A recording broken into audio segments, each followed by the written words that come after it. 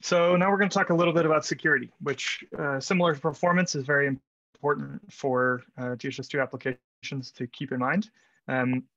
It's important for a number of reasons, but one of them, I mean, obviously for its own sake, security is important, but it's also important for all the applications in DHIS2 to take security seriously, because if one application is being used in a DHIS2 instance and has a security vulnerability, it could compromise the entire system and all the other applications as well. So it's important to be a conscientious member of the DHIS2 community by creating secure applications. We're going to talk about some specific steps that you can take to secure certain parts of DHIS2 apps. This is not going to cover everything. There's a lot of additional details that we'll need to get into in the future as well. So for some best practices, we will be creating a dedicated security guide soon on the developer portal. But for now, there is a good kind of baseline guide available in the App Hub guidelines. There's a security section in this guide, which gives you a number of concrete recommendations for to use in your applications when specifically for these are things that we will look for when reviewing DHIS2 apps that are submitted to the App Hub. But if they're good guidelines to follow in any case. So let's start with data store security. We talked about using the data store yesterday. We talked about the app service data store. We used that in the example that I went over this morning. But there are a few security considerations to keep in mind when you are using the data store to store information. The first and most simple is that you can reserve a namespace in the data store for your app, which prevents other applications from reserving that namespace. And it allows only users that have access to your application to see the reserved data store namespace. And that applies to both the data store and the user data store. If you're using a data store namespace, except for certain situations where you expect to share the information in that namespace with other applications or other users that don't have access to your app, you should always add a reserved namespace to your manifest file or your d2.config.js file, as we saw in the example earlier this morning. You should also make sure that the namespace you choose is unique to only your application. So you don't want to choose something that another application developer will also choose, and then you'll have conflicts. So one of your applications won't be able to be installed, and the other one, maybe if they are, maybe one of them is not reserved, then you'll have conflicts with the two apps trying to use the same data source.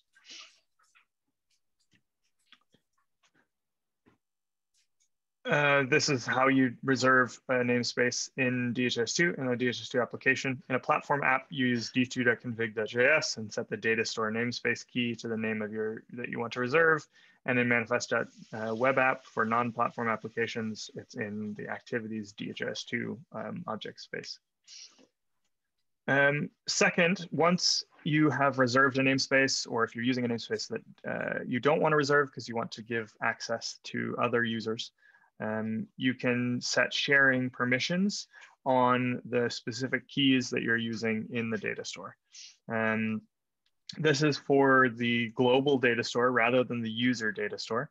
And basically, you can set sharing just like you can with any other metadata in DHIS2, things like an indicator, a program, a visualization, a dashboard. All of those use the same sharing system under the hood. By default, when you create a new key in the data store, it can be read and written by all DHIS2 users. So if you're creating a new data store key, use it carefully, and then you can use the sharing endpoint to set the sharing settings on DHIS2. You can, or on the data store key.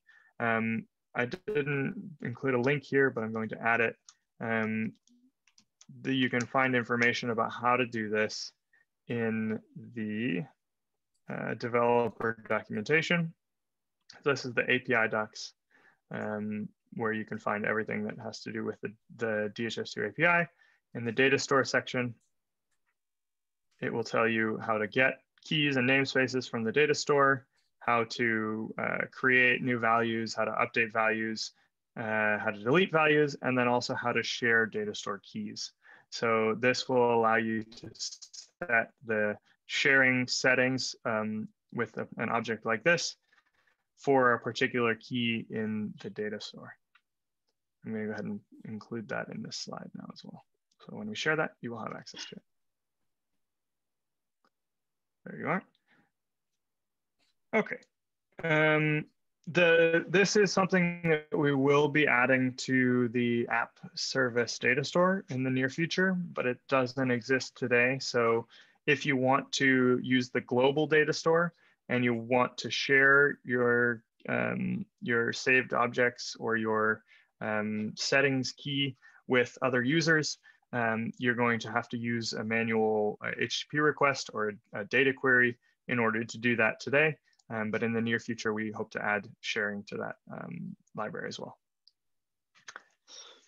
Talking a little bit more generally about credentials, it's recommended never to store credentials in the data store. This means that if you're allowing your user to, for instance, enter DHIS2 credentials that then another user can use with basic authentication or something like that, that's not a good idea. I would say that you should never store DHIS2 credentials in the data store, because then you're kind of defeating the purpose of the fact that those credentials exist, because you're storing the credentials in the thing that you need credentials to access. In some cases, it can make sense to save credentials for external systems into the data store. I'll get into a little bit more of some recommendations of how to do this more securely, but in some cases that can make sense. And in those cases, you should always, if possible, store those credentials in the user data store, so they're specific to a particular DHIS2 user.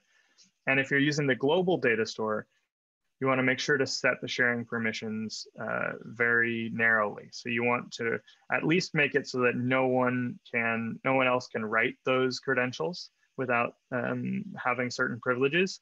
And probably in most cases, you want to also restrict who can read those credentials because they should be considered very sensitive.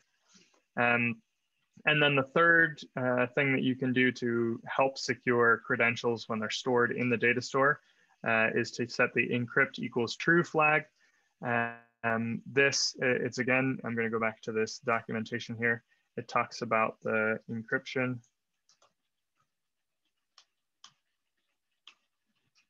You can pass encrypt equals true when getting or setting a key in the data store. And that will basically let you encrypt and decrypt data at rest in the DHIS2 database.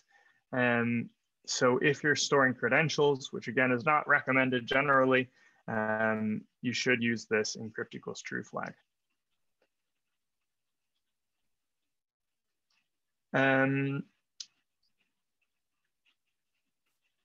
There is a flag that was recently added to the data store provider for the app service data store to enable this encryption, which you can use, but it is very, very nascent, very new. So make sure that you're kind if there are issues, and feel free to contribute back to that library as well. That's again something along with sharing that we'll be pushing forward in that library as we move it into a more formally supported library as part of the app runtime rather than as a separate proof of concept library. So that should be coming soon as well. This is kind of goes without saying, as we mentioned, but I've seen it in a few applications that try to do this, but you should never have DHIS2 credentials used in the browser that are not the session cookie that the user already has. So in your application, the user that's logged in already has a session that's authenticated with cookies. In some cases, it might be tempting to save somebody else's credentials into the data store and then use those credentials from the browser with basic authentication to talk to DHIS2. But that is a pretty glaring security hole, and you should not do that. As far as I know, there aren't legitimate use cases to do that for the DHIS2 server that you're talking to. So be very careful if you're going down that path, and think about it quite a lot. That goes along with the user authentication model. So or authorization model. In DHIS2, you have users, you have user roles that those users can be assigned to. And you also have authorities. So an authority is assigned to a user, and it gives the users with that role some permissions. That might be the ability to write a particular indicator to update it. It might be the ability to create new dashboards. It might be the ability to view data at a certain level in the org unit hierarchy. It's recommended or required that your application should use that data model, use that authorization model, and shouldn't allow users to kind of step outside of that and have more permissions than their user gives them, DHIS2 gives them as a user. That's why you shouldn't be impersonating other users. It means that you should use that system whenever you're interacting with the API. Similarly, every installed DHIS2 application is granted its own authority. So when you install a new app into your DHIS2 instance, you will see in the user's app a new authority that you can assign to users that gives them access to that application. I can quickly demonstrate that. Oops.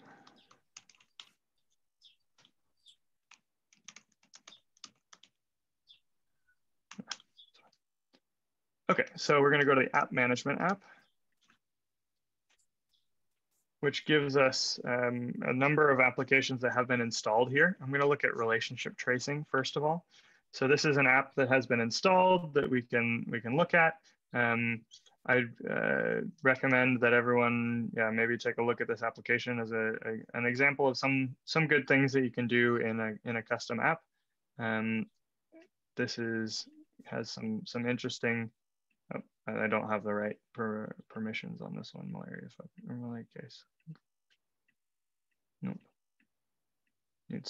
Anyway, I need to think about how to build this visualization for particular relationships between different objects. Probably need to do this. Nope. Okay. Anyway, I'm not going to dig into that too much, but this is an application that's installed into DHIS2. I can then go to the users application, go to a user role. Let's say I wanted this to be available to everyone with the Child Health Program Manager role, for instance. So in this list of apps, we'll see that there is a relationship tracing app down here at the bottom, and that uses the short name of your application.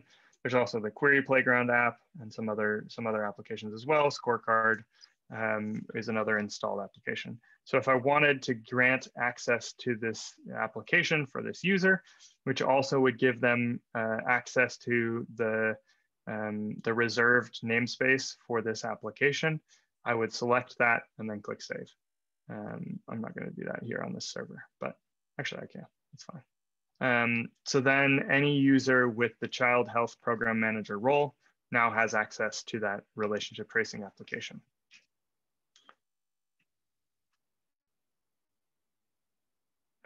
So every app has its own authority, which grants access to the app. It also grants access to the namespace that has been reserved by that application. In addition to that, in your DHIS2 app, you can create custom authorities. which will show up in that user management application. If we go back to this here, there will be additional authorities that are created. For instance, these are authorities that were created by the bottleneck analysis application for certain things, like adding interventions, adding root causes, and these can be assigned, these fine-grained permissions can be assigned to specific users or user roles so that they can perform certain actions within the application, but not others. It's important to note, however, that these do not provide any real security out of the box. Basically, they just give you a way to assign a role to users, but because they're not enforced on the server, they don't provide any real security benefits out of the box.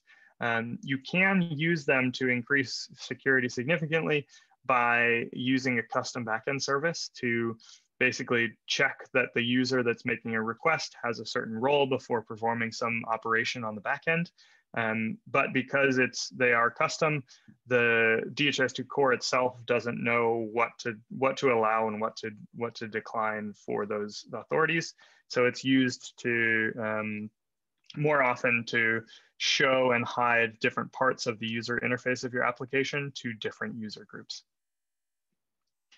Another kind of security guideline around communication with external servers. When you're communicating with an external server, for instance, DHIS2 to DHIS2 metadata sync, or DHIS2 to Go data sync, or any other kind of synchronization from DHIS2 to something else, I would always recommend that you perform that synchronization server side. This means that credentials can be saved and encrypted so that the user can't read them again in the browser, which is much more secure than transferring it over the network all the time.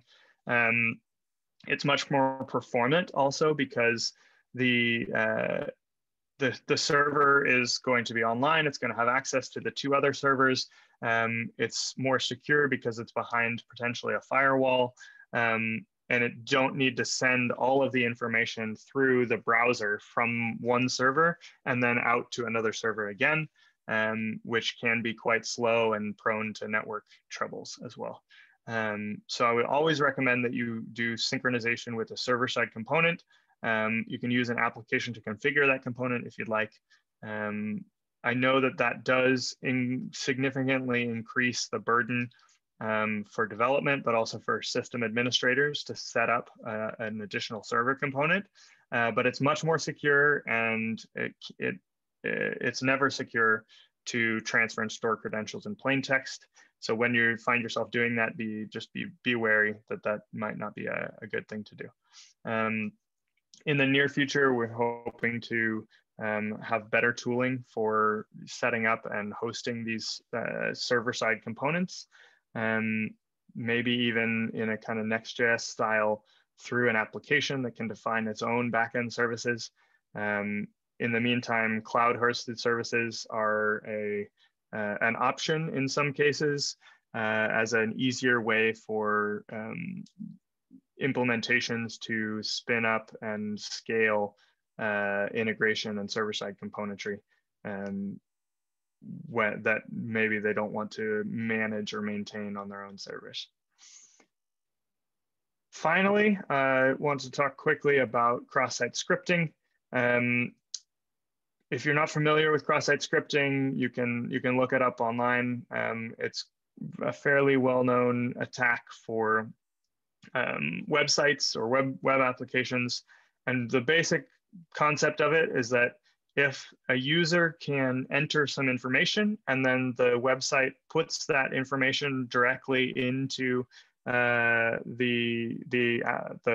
content of the site, then there's a chance that user could enter something malicious, like a script tag that runs some JavaScript and does something bad, and you don't want to allow them to do that. So whenever you're displaying anything that a user has entered, even if that user is an admin user that entered it a long time ago in the DHIS2 database and you're requesting it through the API, you should always sanitize that information before rendering it to the DOM. that means that if you shouldn't just say element.innerHTML equals the result of this API request, because that will basically replace the inner HTML, which could include a script tag. So you need to escape the contents of that script tag, et cetera, et cetera. Luckily, React does this for you in most cases.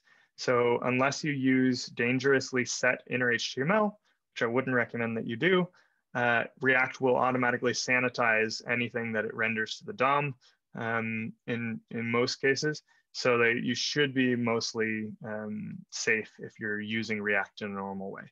If you're not using React, or if you're using React in a very kind of advanced way, just be careful that you're not rendering anything from the API or from user input into the DOM of the page itself.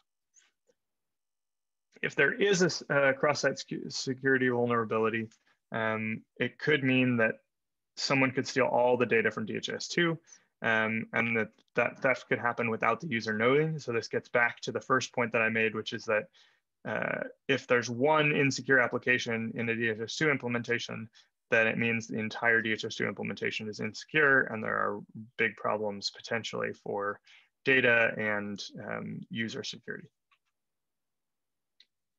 That's a quick, very, very high level, quick overview of security for DHIS2 web apps. We'll now open it up for questions. If anyone has any questions for me about security, we can talk about those now.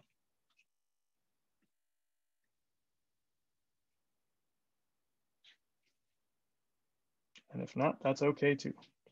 If everyone is lost, that's okay too.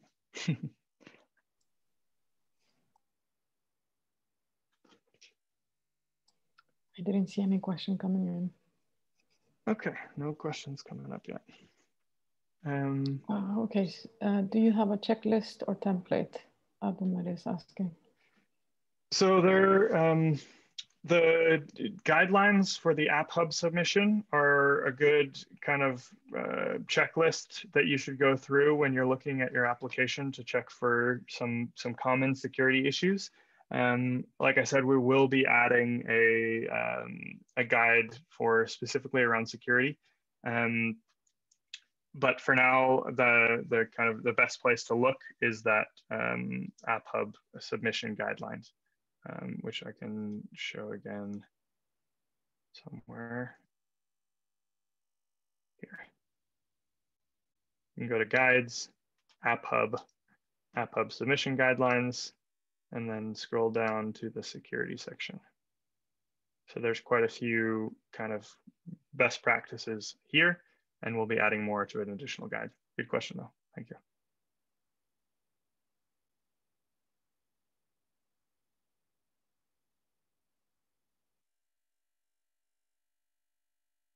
Okay, with that, I think I need to upload the example that we're going to work on as for the exercise.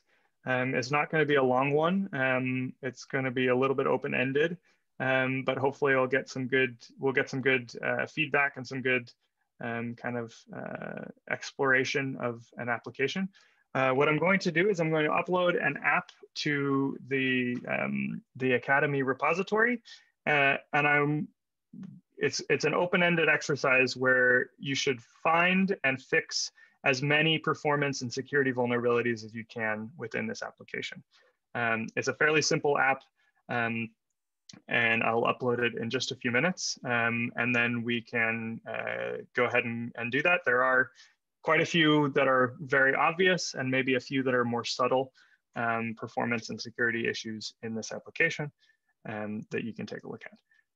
So with that, I think so I can have a minute to upload this. Why don't we come back in 3 minutes, take a quick break, and we'll be back right at 1/2 the hour here in Central European time for the exercise for this session. And then we'll be done for today.